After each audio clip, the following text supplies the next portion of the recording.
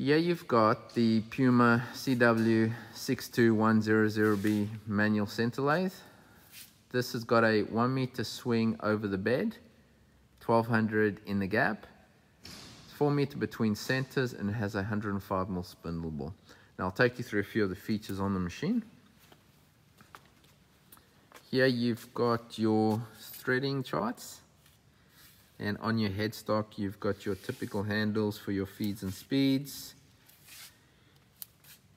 Machine has got a minimum of 5 and a maximum of 645 RPM, and over there's just a few buttons for functions. You've got a chuck cover there,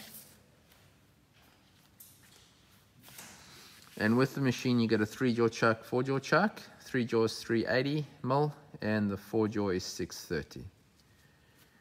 There's your gap bed, which you can swing 1200 in. Machine comes with a cover for the lead screw.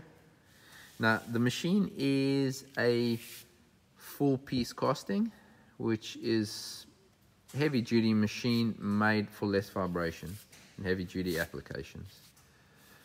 There's your fixed steady and your traveling steady attached to your carriage.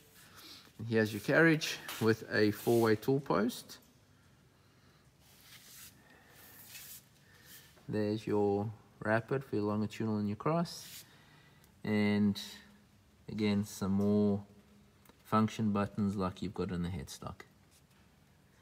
Now it comes with a 2-axis digital readout, which would be over there, but just hasn't been fitted at the moment. You've got a cover at the back, a splash guard, work light. There is an 800 mil faceplate, tailstock, which is a number 6. Going to the back of the machine, you can see here, this is a scale for your digital readout for your longitudinal axis. Machine comes with a taper turning attachment as standard.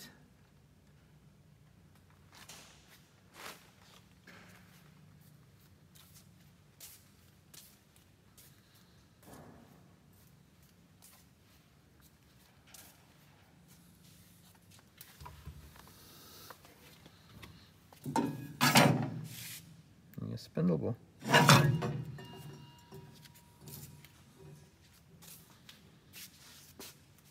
So that's the Puma CW62100B center lathe.